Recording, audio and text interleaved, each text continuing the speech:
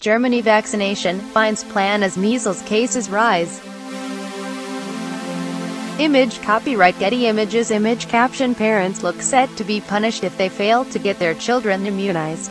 Parents in Germany who fail to seek medical advice on vaccinating their children could face fines of up to €2,500, £2,175, $2,800. Health Minister Hermann Gross said it was necessary to tighten the law because of a measles epidemic.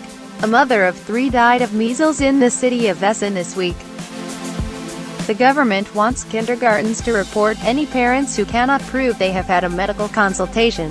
However, Germany is not yet making it an offense to refuse vaccinations, unlike Italy.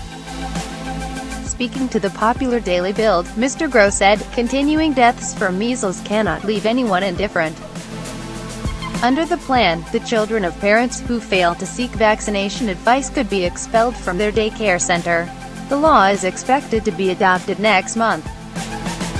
The upper house of the German parliament, the Bundesrat, said forcing kindergartens to report some parents to the health authorities might breach data protection laws.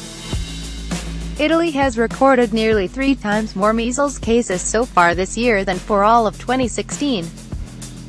Last week, the Italian government ruled that parents must vaccinate their children against 12 common illnesses before enrolling them at state-run schools.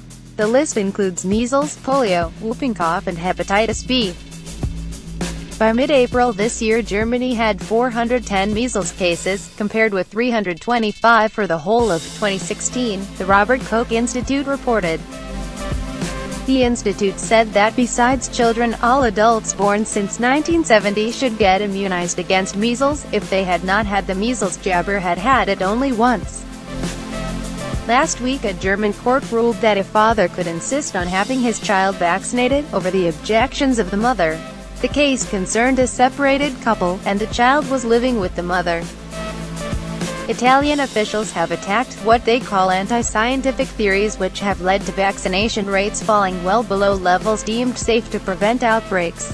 Those theories include a long discredited link between autism and the MMR, measles, mumps and rubella, vaccine.